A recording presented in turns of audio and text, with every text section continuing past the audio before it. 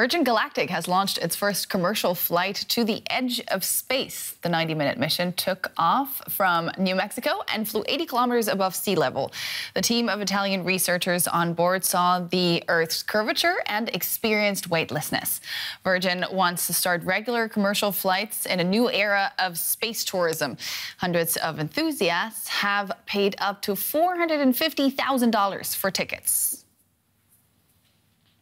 And these kinds of milestones are best discussed with Keith Cowing. He's the editor of spaceref.com and joins us from Washington. Keith, good to see you again. Now, Virgin Galactic is joining the commercial space travel game a lot later than planned. What took them so long? Well, you know, the phrase you hear a lot of people use, and I'll throw it out, is space is hard. They're doing something for the first time, and then they're trying to do it a second and third time. And the idea is that it'll be as routine as getting on a jet airplane. And that took a lot longer than I think all of us remember. So they're getting there. The fact is this flight took off exactly when it was supposed to. They did what they did. They all smiled. They landed and they got out. So, you know, check the box. There are several players in the game of commercial space travel, though. What sets Virgin Galactic apart?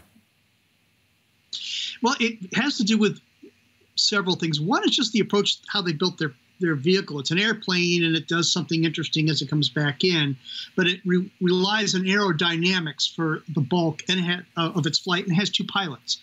Whereas Blue Origin has a capsule which is pretty much designed to go up on its own with no participation by the crew and just land all by itself. And then SpaceX has a capsule that can kind of do the same. So it's a different approach to things. Virgin Galactic had this idea that they could eventually just land the big plane at any airport, put on some paying passengers, take them to space, they get off, they go home, and they go to another airport. So it's just a different approach to the same thing. Talking about paying passengers, the tickets are going at around $500,000 a pop. How long before people like, you and I could enjoy one of these flights? Well, I don't know. I'd have to talk to your producer about your travel budget. I mean, I've done the centrifuge training, and I got the centrifuge for a flight. I've done it, and you could do it easily. I've done the weightlessness stuff. Anybody can do that.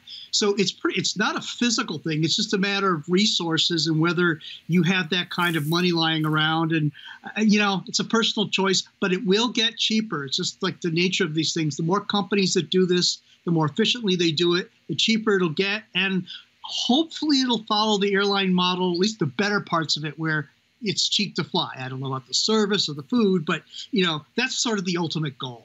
All right. Well, I'll see you in space then. Keith Cowing, editor of spaceref.com. Many thanks for your take. As always, great speaking to you. Bye-bye.